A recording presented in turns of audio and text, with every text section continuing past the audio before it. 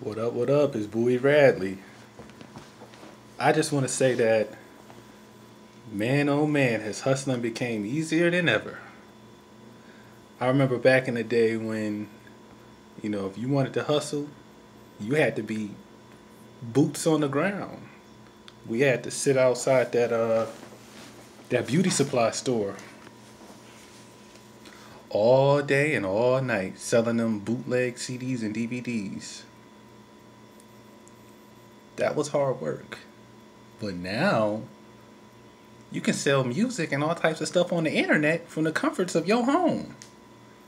You don't have to leave home to peddle your products and services anymore. And it's not as intrusive. See, back then it was almost like loitering in a sense. Every time somebody's, like, if you ever at a gas station and do walk up on you, or as you're going into the gas station, can I pump your gas, miss? Can I pump your gas, miss? You know what I'm saying? Or can I pump your gas, sir? Pump your gas, sir? Don't nobody want to be bothered. Or the dudes that be selling CDs and stuff at the gas station. Like out in K2, there was a speedway and we would see this dude hustling mixtapes and stuff outside the speedway. People going in and coming out. Or imagine the people that be asking for spare change outside the gas station. Spare change, miss. Spare change, sir. You know what? A couple weeks back, um, I went to a liquor store and the guy was outside. You know, I'm like, "What's up, man? What you need?" I thought he wanted spare change. No, bro wanted like a little small thing of liquor to drink. At least he was honest. I got it for him. You know what I'm saying? I try to be a good dude. I got it for him. But it's a bit more intrusive. But now from the comforts of the internet, you basically doing the same thing minus the invasion of one's space or feeling like you're being a bother because you're just running internet ads. They're on the internet anyway, so now they can be hit with your materials without you actually having to step to them. So if you think about it, see, back then you had to have somewhat of an extrovertedness to you in order to be boots on the ground and running up on people or waiting for them to come up to you and peddle whatever you're selling to them. Now, you don't even necessarily have to be so personable. You can sit on the internet, set up your materials that you want to run, set up where you want to send people that click on your link, and you're basically running a business like that. You know? You got marketing, you got advertising. Marketing is what makes your brand, your products and services different than the competitions. How do you separate yourself from your competitors? Advertising. Hi, I am a brand. I exist. I'm here. And if you like my marketing, then come shop with me, fam. Simple as that. So, yeah. And then if you're an introvert and you running a business, you selling products, services, whatever, hell, you could even, if you want to, if you really don't want to, be associated with it, you could even hire you like a Billy Mays type, hire you some charismatic person to get on the camera for you and to market and do that for your product. Like, I don't know how many people remember the Everest commercial back in the day. You sitting at home anyway. You're not doing anything with your life. Use this opportunity to turn your life around. Call Everest. Come get your degree. What do? You're sitting at home watching the television all day. You're talking on the phone all day. Don't you want to change your life around? You know what I'm saying? Some energetic type person like that. You could use them to push whatever it is you're trying to sell to the people. There's so many ways now. And I'm starting to realize it. And the more I ponder on this stuff, the more creative I get on how I can better push, products and services on people. It's fun. It's fun and it's interesting because I'm all about trying to make some money. Minimal effort too. Oh yeah, oh yeah.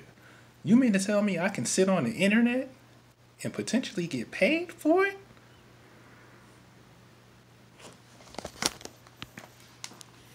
I'm all ears. I'm all ears. I'm all ears. Yeah. If you think about it, and it dawned on me. Well, I mean, I kind of already knew this, but I feel like a lot of people don't, or they don't seem like they do. The money is where the people are.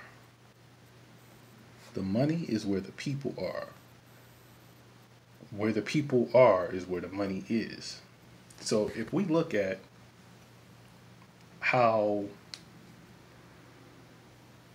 marketing and advertising has developed and evolved, it makes sense.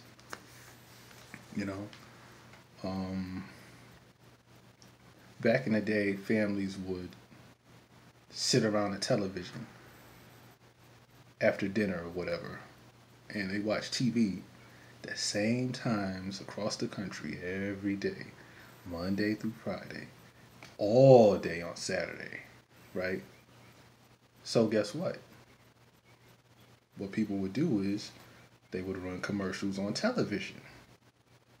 That's how they get you because they know all of these people across the country are sitting around this television being entertained. And then, every couple minutes, your favorite show or whatever would take a quick break so that they could run those commercials.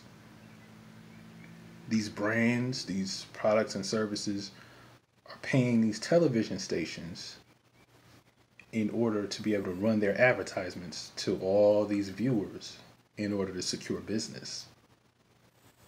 You see. Same with the radio. Every morning, all these people are commuting to work. Every afternoon, all these people are commuting home from work. Buy a radio package, whatever advertising from the radio station. Promote your materials to the people on the radio. Now, as of these days, that's a little bit harder to. I'm sure radio has witnessed a decline to an extent of listener base because now we have interactive uh, methods of listening to music and whatever you want to listen to. You can, you can listen to podcasts. You can stream music, CDs, all different reasons why the radio business has seen a bit of a decline in its stronghold on, say, the music business as a whole and advertising. It's because these phones are so powerful now that they're like mini computers in the palm of our hands. And people have much more freedom of choice in what they want to be exposed to. You could be riding in your car or sitting at home streaming music of your choice that you want to listen to instead of what the radio has got you listening to. You can be on your phone watching TV instead of what the TV is putting in front of you. People can choose what they want to listen to and what they want to see now. And that takes a lot of the power away from television and radio. So now the power is on the internet because the internet is what's housing these freedom of choice, mediums. So now that's where somebody like me that's trying to get some money off the internet, I set up me an ad and I run it on the internet. So now in the middle of you on YouTube, your favorite songs, that 15-second ad that you can't skip, that you hate it because you can't skip it, that's me. That's me trying to sell you something. That's me trying to sell you something. That little panel off to the side, that if you click on it, it'll take you away from whatever site you was on. That's me trying to get you to click on my link. You see? So yeah, hustling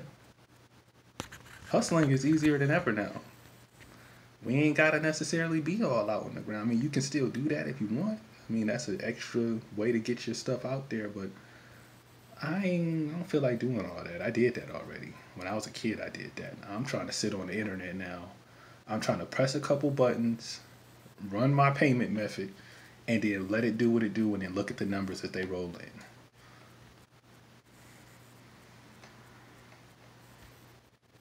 The evolution of hustling from the streets to the internet.